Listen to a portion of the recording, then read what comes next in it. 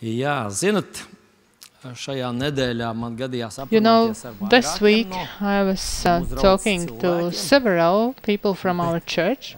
Kādā sarunā, kad es runāju In ar one kādu conversation, cienīgu when I was cienījumus talking gados, to the lady in a very Inma, es saku, nu, quite kaut old jau nu age, drīz tas and karstums beigtos, vai she kāds lūdza Dievu, she lai was beidzās asking karstums. for this heat wave Neviens to nav go lūdzu. away. Ā, Were ir you gan praying viena for the roka, heat es varu wave to divas, go away? Oh yeah, I trīs see rokas. 1, 2, 3 Nu, hands. neko nevar darīt, kur 2 vai 3. Ja Where būtu there 2, are tad 2 vēl, or 3, tad vēl mēs we zinātu, can ka do varbūt anything neveiks. against it. So if Nu, it's lūk, bet just es 2, runāju but tātad ar šo te so I was pirmo talking to kundzi, this cienīgu lady kundzi, un es saku, viņa kaut jau at a nu very, drīz very tas karstums beigtos. Viņa saka, such an age, and I was saying, let this heat wave go neesmu away. no tiem. But she was Šis saying, ir mans I am laiks. not of those. This is my time. Es domāju, ko tas var I was nozīmēt? thinking, what does it Cilvēks mean? saka, es nevaru izgulēties, People man are tik saying karsts, I un ko cannot tu- sleep, it's too Kāds hot. tepat?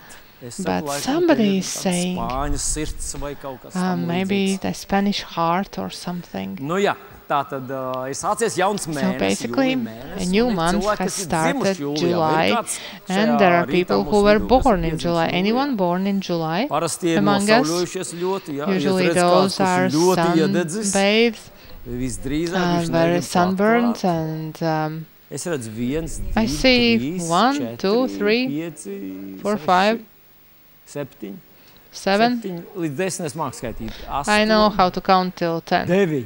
9. Ir vēl 10. Jā, nu tālāk es Okay, 10. kļūdīties, jūs smiesieties visi. Tātad mūsu vidū So ir if I tādi made a cilvēki. mistake, you would laugh Mēs on jūs me. apsveicam. But there are some people Mēs among saņēmām us. jums And rakstvietni congratulations. And I vismazāk received zināmā psalma 23. scripture for you from 4. un Psalm 5. 23, pāns. verse Bet, zināt, 4 man tā and šķiet, ka 5. Vispār mums vajadzētu šo But I psalmu, believe šis that ir this ļoti psalm labs laiks, ka to padarīt par savu lūkšanu. has to become your prayer. And I will remind what's written there. So Psalm 23 is, the Lord is my shepherd, I shall not want. He makes me to lie down in green pastures. He leads me beside the still waters. He restores my soul. He leads me in the paths of righteousness for His name's sake. Yea, though I walk through the valley of the shadow of death. So this is verse 4 and 5. Though I walk through the valley of shadow of death, I'll fear no evil, because you are with me. Your rod and your staff, they comfort me. You prepare a table before me in the presence of my enemies. What is God doing? He is preparing a table. You prepare a table before me. Not that you look from above what I'm going to eat, but God is taking care for your tomorrow. This is how King David saw it. In some other place he is saying, God is the one who lifts me up and makes strong. So you prepare a table before me in the presence of my enemies. You anoint my head with oil. My cup runs over.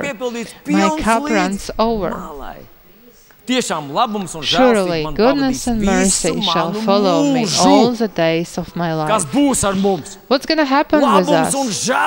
Goodness and mercy. Hallelujah. Hallelujah. Forever. Whatever happens in the world, always in Latvia somebody will be the one who has enough food. Why not you? Is the one who has enough of the food. So if the Lord is your shepherd. So congratulations to you. And please take this Psalm 23 verse 4-5. This is special. So even if I walk through the valley of the shadow of death, I will fear no evil, for you are with me. I believe that God will and can and wants to guide you through all this. In the name of Lord Jesus, I bless you for this next year. It's going to be a year of growth and increase. It's definitely not going to be the year when you become less. This is going to be a year of faith and courage. This is going to be a year of increased vision. You will scale up in the name of Lord Jesus. And if get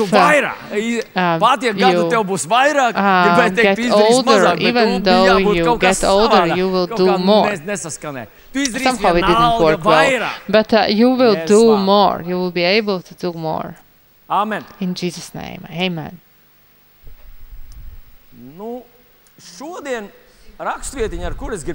So today, the scripture I would like to start with is the fourth popular scripture from all the scriptures which are in the Bible and which are popular. And I researched a little bit, if I'm not wrong, in 2019. Maybe I mixed up something, but I checked which scriptures were the most popular in which year. If I remember correctly, in 2019, it's not in Latvia, it's most possibly the US. The most popular scripture, what do you think, which was? Yes. Yeah, you're right. Like you think. Which one? It was Joshua 1:9. Didn't I tell you, be strong and courageous, don't be afraid. The Lord is going to be with you. People were sending it to each other and sharing and doing everything with this scripture. So it was in 2019 in the US. But we are not talking about the US, we are talking about Latvia, of course. So in order to give you the opinion of the most popular scriptures, I also invited an expert. I have a pastor, Vilnis, who is ministering for quite a long time, and I asked him which is the most popular scripture. You may disagree, you can have another opinion, but the pastor Vilnis said that the most popular passage or scripture or quote from the Bible is which one? What do you think? In all years, not only 1 year, all the time. Which is the most popular? What do you think? Yes, absolutely. The most popular quote is what is called like Lord's Prayer in Latgale. So Jesus' prayer is the most popular. It is known by everyone. Even those who have never read the Bible, they know the prayer, Our Father in Heaven. Which is the second? Yes, good, precise. You know very well. Which one is it? In funerals, it is you are taken from this earth and you become. Now, the second most popular is the Christmas story. Glory to God, peace on earth. And this is sung by everyone. Everybody knows, everybody remembers. During Christmas, each artist is singing a song about this. This is number 2. So which is number 3? Do you agree with me so far? Who disagrees? Vineta wanted to raise, but then she was like, no, better no. Okay. Number 3 is John 3:16. People know it a lot, so for so much the God loves the world. Maybe they don't know what comes next, but they use it like LGBT use it, and everybody wants to say that I'm such a good person, I am loved, He loves, God must be loved, He loves me. So God is love. This is known by most people. And this next scripture, number 4. You're not reading the Bible? You look like that you don't know what I'm talking about. Romans 1:16? Maybe. I think that most popular scripture number 4 is that on the night when the Lord was betrayed, He took the bread and gave to disciples. But we will read from 1 Corinthians chapter 11, and which is the most popular scripture number 5. Okay, let's skip number 5, which is the most popular number 6. I believe that number 5 is Joshua 1:9, be strong. And Nike, for example, just do it. Where did they take it from? From the Bible, of course. In the Bible it's written how David is saying to his son, be strong and do it. Just do it.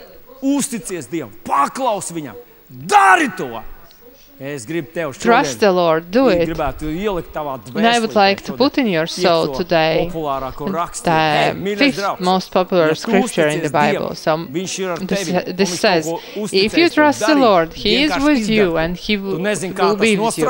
If He entrusts you to do something, do it. You never know how it would work, but His system for us, like in Isaiah 55, it's written that His thoughts are much higher and our thoughts are lower. We are thinking, how does it work? God is saying it simply works. And for you, just do it and you would succeed. So now we are in 1 Corinthians chapter 11. We will start with verse 23. Don't fall asleep. Be with me. So, for I received from the Lord that which I also delivered to you, that the Lord Jesus on the same night in which He was betrayed took bread, and when He had given thanks, He broke it and said, take, eat, this is my body which is broken for you. Do this in remembrance of me. In the same manner He also took the cup after the supper, saying, the cup is new covenant in my blood. This do as often you drink it in remembrance of me. For as often as you eat this bread and drink this cup, you proclaim the Lord's death till He comes. We continue reading. Therefore, whoever eats this bread or drinks this cup of the Lord in an unworthy manner will be guilty of the body and blood of the Lord. But let a man examine himself, and so let him eat of the bread and drink of the cup. And let's stop here. Amen. So what is the Holy Communion? Sometimes we associate with church ritual. You have to drink some bread and eat some little bread and drink from this little cup. But if we look at the Lord Jesus, 3.5 years He was together with His disciples, and like Paul writes to us, is at that night when He was betrayed.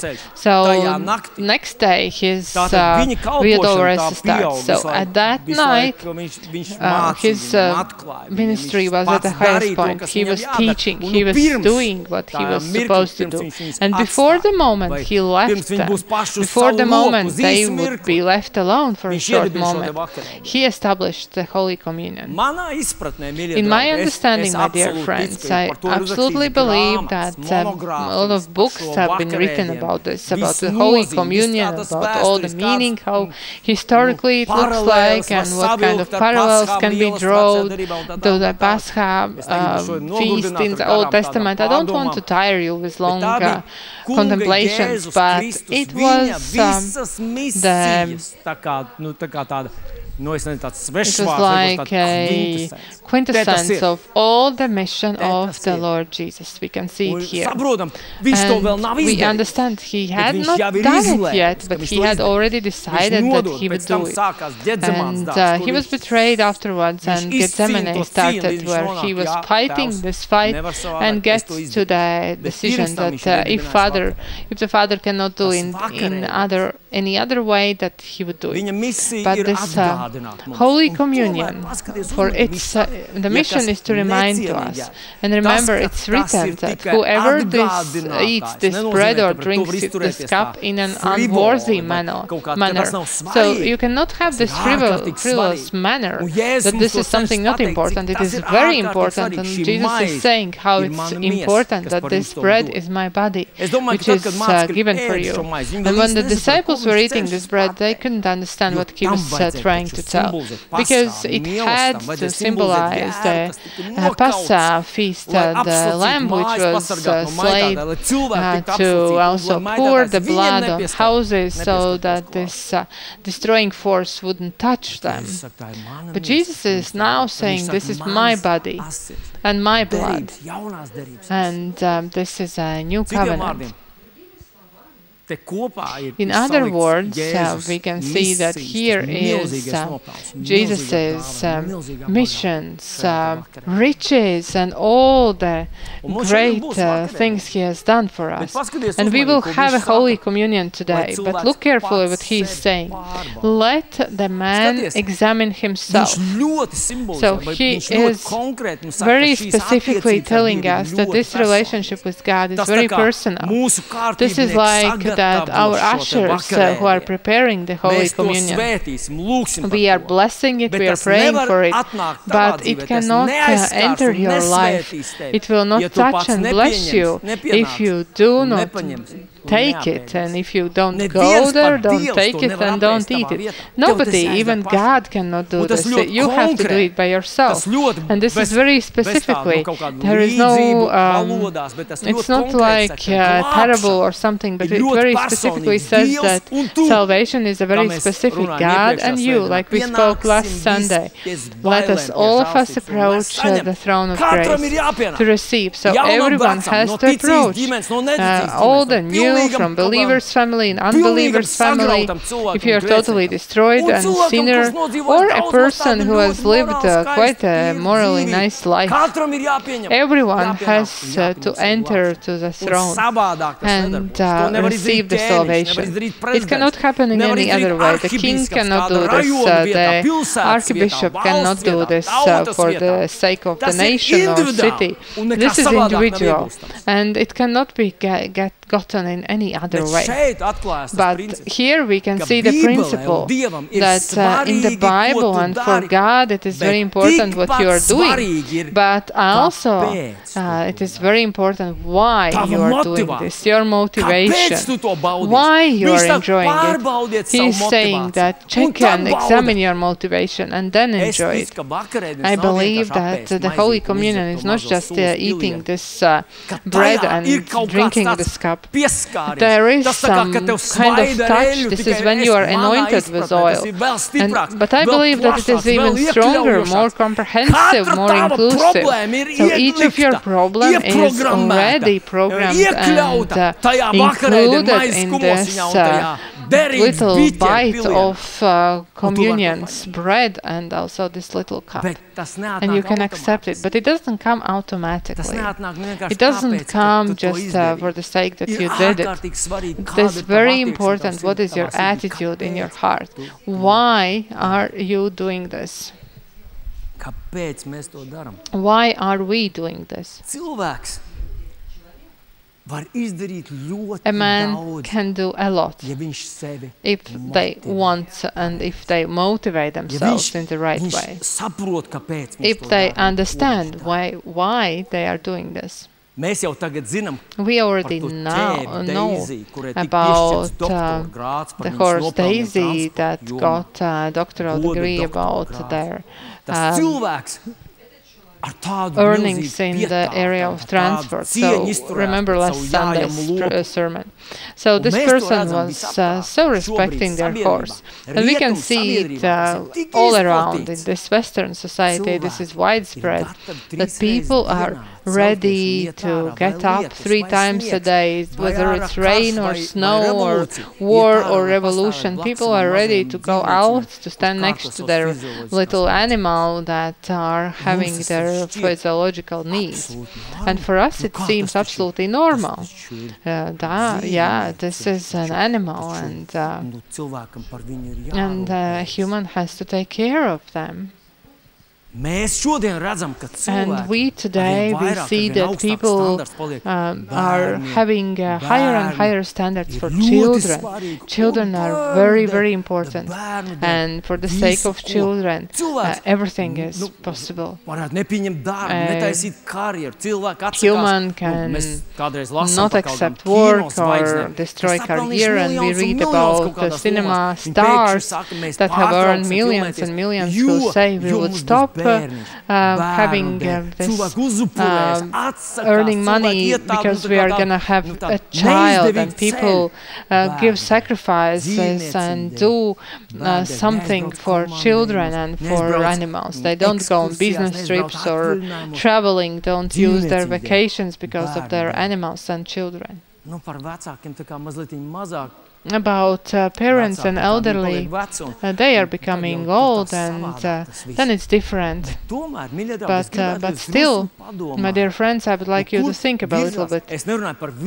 I'm not talking about all the public. There are still people who have these biblical values and understanding, but there are people for whom the values are transformed. We read, for example, about Jesus' time, and in Jesus' time, there is something Jesus said, when you say korban, then people do an offering to God and don't care for their parents. So God's figure at that time seemed to be so important. He had to be the primary. He had to be over everything. Jesus in some place say, if you love your father or mother more than me, I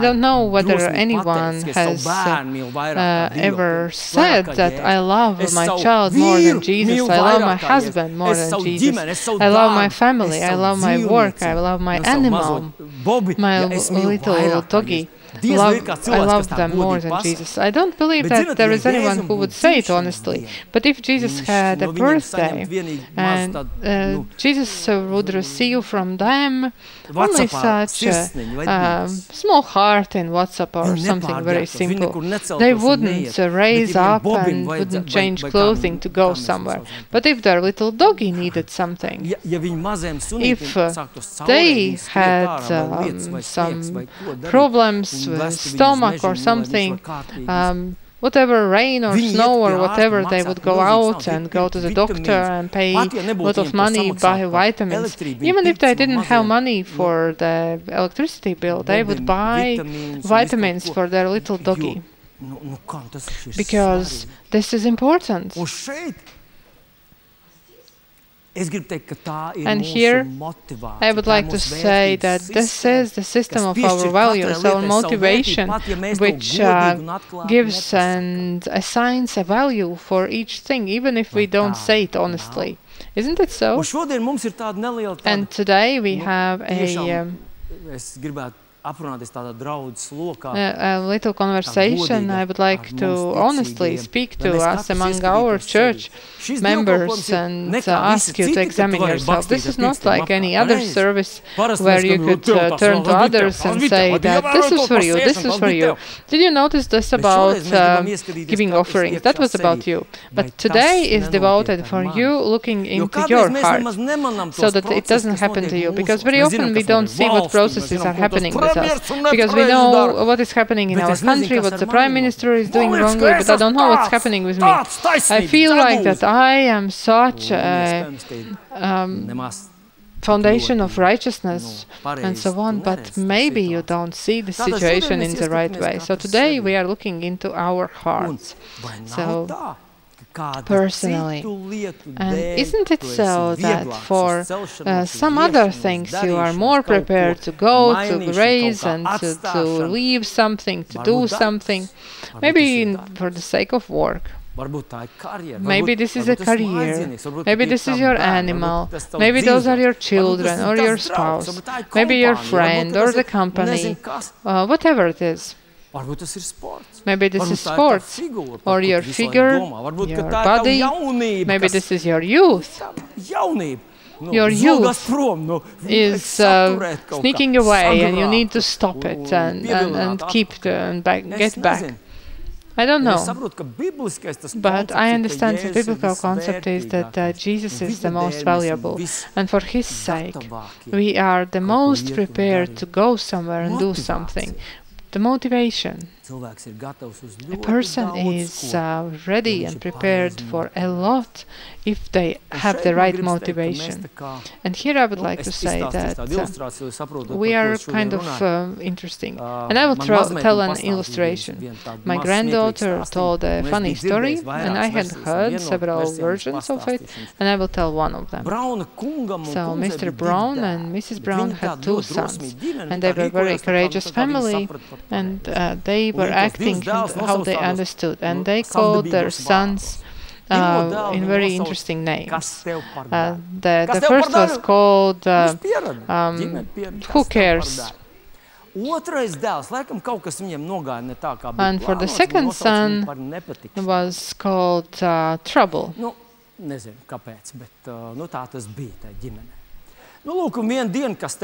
And one day, this Trouble together with the first son, what does it have to do with you, or who cares? And they were playing the hide and seek, and the first son didn't see the trouble, and they started looking for the trouble, looking for and looking, don't see, looking under the car or somewhere else, and that was suspicious for the police, and the police went to this guy and asked. And he was asked, "What's your name?" The policeman asked to this guy. The policeman was asking to this guy, "So what are you doing here?" And he said, "It's not your business." And then the policeman was, "Are you looking for trouble?" And the guy was answering, "Yeah, please show me where he is." So it happens that with your attitude, with your values, you kind of are giving some titles, some names to things. You are giving names to your children. And sometimes you see that parents call their children victors, but treat him like his name was loser. And many other contradictions we can see. And also Jesus is saying, "You are calling me Lord, Lord, you are calling me Lord, but you are behaving like you are the Lord's." For example, we know that Moses in one place built an altar and called it the Lord my banner. And think about it. You couldn't meet Moses without knowing about his Lord, because the banner is something that you notice before you get to know a person. You see the banner. And Moses is saying, "The Lord is my banner." Gideon is saying, "The Lord is peace." And we can also find how Abraham is saying, "The Lord who chooses," and many other situations. And I want to say that also you have called your God, maybe not literally, but with your attitude, you have a specific name for the Lord. How you react to His orders, to what He is saying, to His teaching. You have given a certain name to Him. And today I would like to speak about, I said, basically I don't want to, but I felt that the Holy Spirit wanted to speak about it, because this is something that sometimes is a time when you need to say maybe not so pleasant things, maybe some very refreshing things. So maybe somebody has called God, God who doesn't hear, God who doesn't answer, God who doesn't see. And this person is not expecting anything from God. Maybe they are sometimes praying, but not expecting anything. And especially I would like to draw attention to people who call God yesterday's God, my yesterday's God. Ko tad tas nozīmē vakardienas Dievs? Tas nozīmē, manuprāt, ka ir ļoti labi aprakstīts šī situācija ir Atklāsmes grāmatā 3. And what does it mean? Yesterday's God. This we can read in Revelations. And this is chapter 3, and this is Laodicea church, and Jesus says, "Write to the angel of this church and say," so I'm reading verse 15, "I know your works, that you are neither cold nor hot. I could wish you were cold or hot. So then, because you are lukewarm and neither cold or hot, I will vomit you out of my mouth."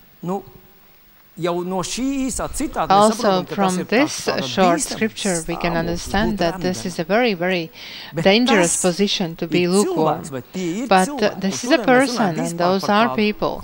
If we speak about a specific situation, is And for today, your task is to look into yourself. Isn't Vilnis talking about you? So this is a person who used to know God, who had a real relationship, hot and burning relationship with God.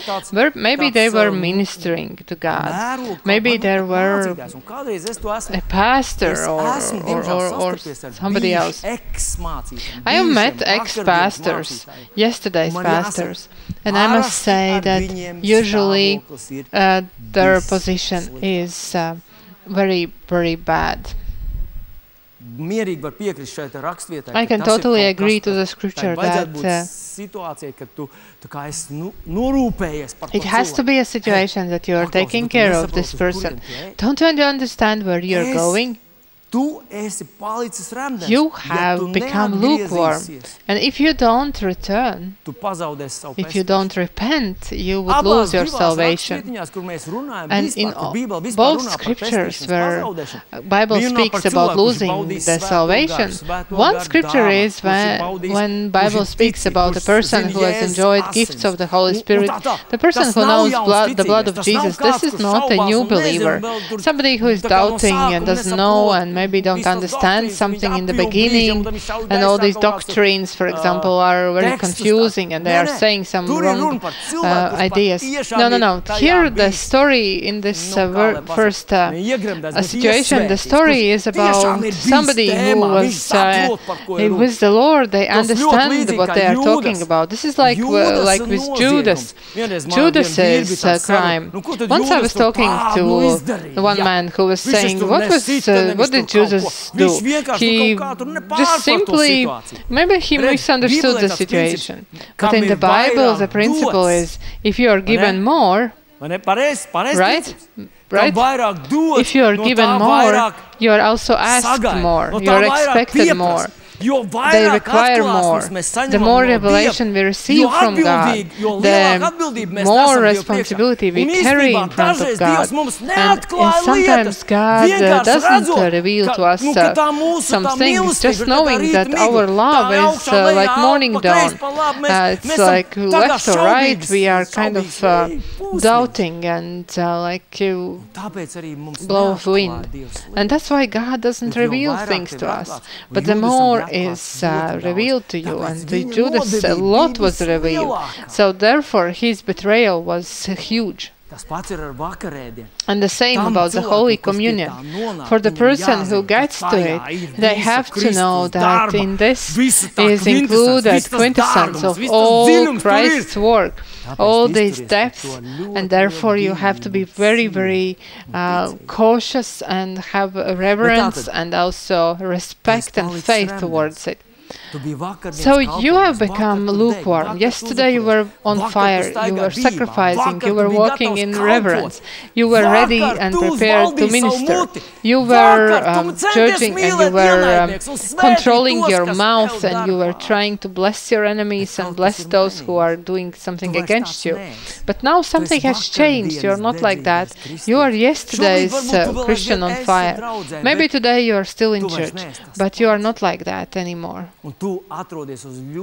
And that means that you are on a very dangerous path. And in Hebrews 12, he is explaining what has happened to this person. So Hebrews 12:15. Looking carefully, lest anyone fall short of the grace of God, lest any root of bitterness springing up cause trouble, and by this many become defiled.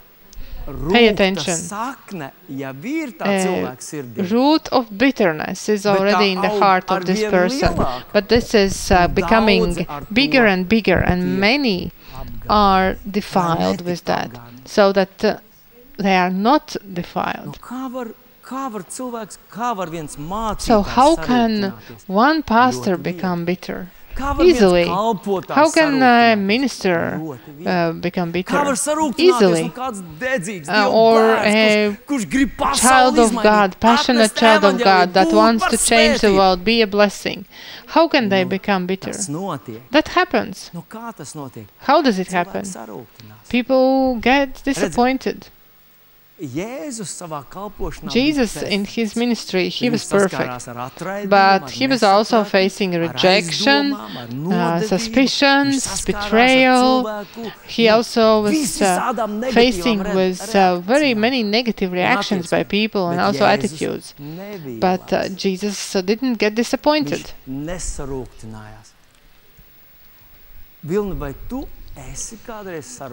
Vilnis, have you ever felt kind of insulted,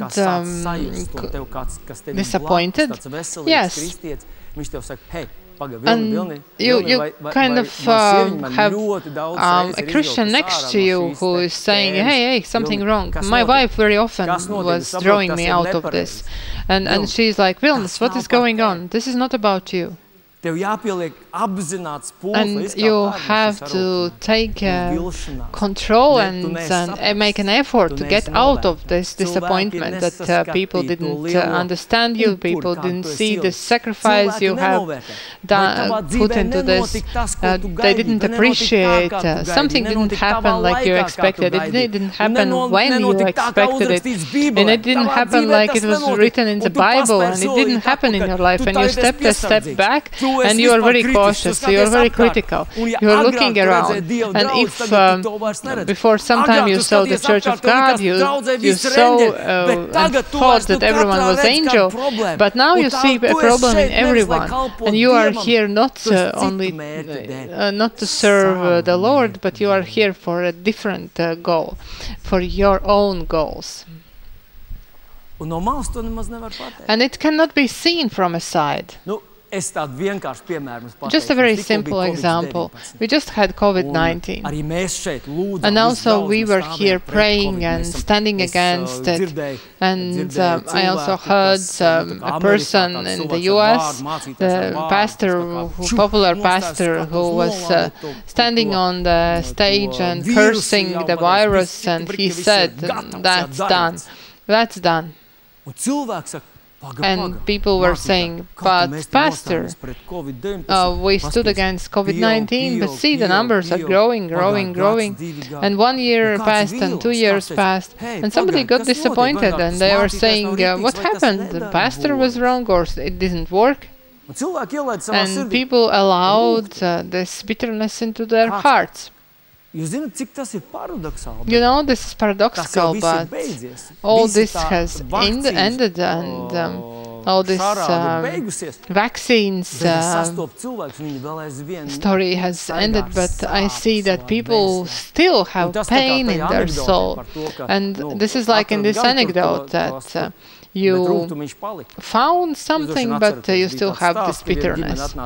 There is a story that one family went to another family, and then when they left, the host couldn't find their silverware, and they write a message to those people and say that since you left, we cannot find your silverware. And those are writing back and saying, what do you think we are? We are children of God, and even if we were not children of God, we wouldn't do it. And after some time, they are saying, did you find this silverware? And they said, yeah, we found. The wife had put them somewhere. Yeah, we found this silverware, but this bitterness is still in our heart. And this is what the devil is doing. So there are some misunderstandings, and this is very, very often used by the devil. So what could we have done? How we should have acted? But first we understand that we can act like Jesus. Jesus is a perfect theology. In the Bible it's black and white written, and we don't see anywhere that Jesus went to the mountain and stood against illness or other illness and went to the mountain and this kind of curse. And so this is not that we can get to the spire of the St. Peter's Church and stand against COVID and that stops. Jesus said that in the last days there would be illnesses and also wars. And we were praying against war in Ukraine, and one person came to me and also said that we were praying against war in Ukraine, they're praying and nothing happens. But haven't you read the Bible that it's written that in the last days there would be wars? And if I stood here on the stage and said that I'm standing against the war in Jesus' name, would it cross out Jesus' words? If it was so easy, it would be it could happen that Jesus' prophecy about the last times is not fulfilled, because as soon as something starts, we come on the stage and we say, I rebuke COVID-19, 2021 or something, or famine or wars, and Jesus' prophecy wouldn't be fulfilled. But what do we see here? We see that understanding of a mature Christian. As soon as I come here on the stage, or Liga or Davids, any other ministers who say that we stand against COVID-19, we don't accept it, we curse it in the name of Jesus, then first of all, I have authority over what? Over my own life. And you can join me. You can take it also over your life. That in the name of Jesus we would not get ill. We will not allow to have it. We will not be disappointed. We will not do this. And the same about the war. We cannot stop all these evil things in the world, but we can not allow this war to enter our soul. I can make sure that God is guiding me, that in my life I am also prepared if this war starts in Europe, that you and me, we wouldn't be afraid. And Jesus' words are that if you see the war and the plague and so on, do not get scared. It's not going to touch us. Yes, it's touching. Christians are bombed and shelled and people die. But the story is that, yeah, you can be in this drowning ship, but in the next moment you are with your Lord, and your biggest riches didn't stay in your summer house or your bank account. Your biggest riches and your wage is over there, and you're not losing anything. And then you're not afraid. But sometimes it is like that people step on this path of bitterness or falling back, backsliding. And in my life, I have seen several cases when I had specifically to talk to people and say, my dear friend, what you are doing, I don't know whether you know or not, but this is wrong. It cannot continue like that. You are not only harming yourself, but you are also harming people who are around you with your talking. This Christian, former Christian, knows everything but doesn't believe in anything. They are so toxic and poisonous to new Christians that can tell them so many things and turn things as they want, and also justify with the word of God. And they can do big harm to this new Christian. And here is what we read in Revelation chapter 2, where he is saying, tell to the church of Thyatira that this woman Jezebel is stopped, and the emphasis is not on the women. If we read Gospels, we see that women, especially women, had never betrayed the Lord Jesus. They had never left him. They were never fleeing from him. They were standing in front of the cross, and they were the first ones who went to this grave. Women were the most trustworthy. The Bible is never discrediting woman, that she is a woman. Vice versa, this blessed mission to give part of their life and health for a child, God has entrusted to women, and we have to be grateful to women, and we have to show gratitude and respect to our mothers and women who are next to us.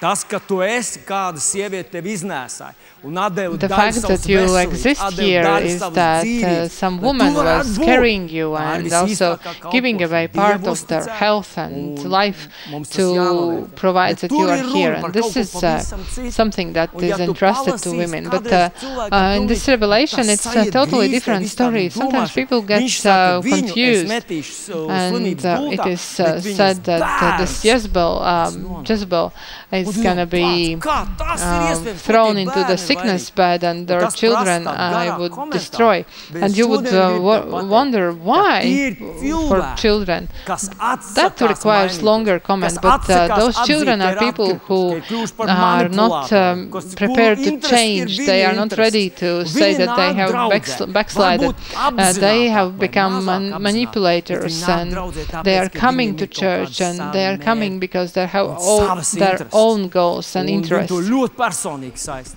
Un es varbūt mazu tādu ilustrāciju pastāstīšu, neteikšu, kurš tas And just a mācītājs short ir. illustration, I will not say which Katram pastor it kādreiz is. gadās kļūme, bet vienā mācītājs Everyone sanāca sometimes šā, ka mēs does bijām, kādi some cilvēki mistakes, ir and once kādi 11, we were some 15 people 17. together or 17 Viens no people mācītājiem together, and one sacīja of the tādu pastors teikumu. said, Viņš teica tā, Dievs man he lika said, darīt God to un to, made me to do this un and tas ir that, ļoti dārgi. and this is very, very Man tas expensive. rada zaudējumus. And for me, it Jums ir man creates jāpalīdz losses, finansiāli. and you have to Un help vai me jums, financially. ja jūs And man woe to you if you don't help me. Viņš to saka citiem mācītājiem. Tad burti, He was saying this to other pastors. Formā, ka, And this was in this form, that God is using me, God is sending me, God is guiding me, and if you don't support me, you will be to blame. What is it? Kas tas ir? What is it? Kas? Tā ir manipulācija. This is manipulation. If you are giving something because of manipulation, this is not your deed. This is something that this person, other person was doing. I had to stand up and say that I disagree with you. If God entrusts you to do something, if God is sending you, He is paying for it. So as soon as you order something in the restaurant, you are paying for it. And if God made you to do this, then He will help you to pay for this. And what you are doing here, that you are spreading out this feeling of guilt and threatening your brothers, this is not right. We didn't find the common ground, and then another brother came to me and said, how did you tell him? You shouldn't have done it. Shouldn't have said anything. I believe that I should have stood up like I did. And here is the story about God whom I served yesterday. Yesterday He meant everything for me. God for whom I was kneeling yesterday. And today I am not doing this anymore because I am disappointed and with bitterness. I would like also to say and claim that all of us have sometimes gotten in this situation. And then it's your decision what's going to happen to you. What's going to be with you? Whether your yesterday's God is God whom you continue serving generously without fear.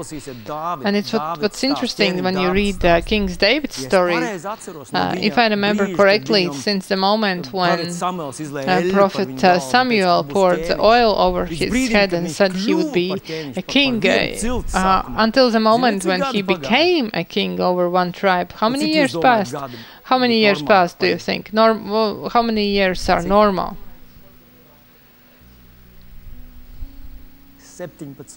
17 years. He was persecuted, and in one place he is saying that Saul would kill me. And the same we also see with Abraham. Two promises were given. I would make you a big nation, I will give you this earth. And when he finished his life, the only he had one son, one promised son. And how much of this land he owned? How much? He owned only the grave of his wife. This promised land was associated with the death of his spouse. So each minister has an opportunity to get disappointed and say to God, God, should I do? It looks like that you are too slow. You kind of don't answer. You don't act. But all these heroes of faith, they didn't become bitter, remained in the ministry. And also it said that Jesus Christ yesterday, today and tomorrow the same. I trusted Him yesterday, I trusted Him, and like that I will walk to the end.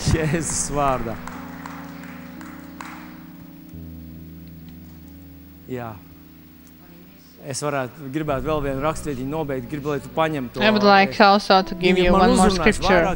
It spoke to me, and this is Ephesians 4:17-18. Write it down. And it is saying that there are things you could not do anymore. When we accept Jesus as our Lord, we burn these old bridges. You cannot live like you used to live. You cannot think like you used to think. You cannot use your old arguments. You know what's that, what's what, and you have a Savior, and you have given your life to Him. And if you take it back, you will not give it back to Him again once more. And he is saying, don't live like these Gentiles are living. You know, you understand, use it, stay in it, remain in it. Ephesians chapter 1, he is finalizing, saying that you have enlightened eyes of the Spirit and live in it. And you understand this is not only Sunday when you are so holy, or the small group like Riga said, that you use this word of faith. But you say that Lord is mine and you live according to it. But if you live just an ordinary life, it doesn't work. It's you cannot get sweet and bitter from one well. You are either a believer or the one who doubts. You either receive from God or not. You serve God or you serve yourself. Whom are you serving? In a moment you will have Holy Communion. Jesus said, in Luke he is saying, I've always wanted to have this Holy Communion with you. And I believe that, and that was the third time they were having this communion. But here it is the final one where it said, this is my body, I've given it for you. I gave it for you.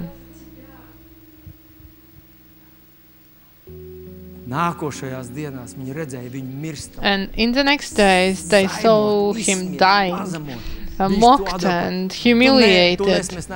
And you and me, we haven't been on this cross, but he did it for you and me not to be there. And then he said, this cup is the new covenant in my blood, for you and me.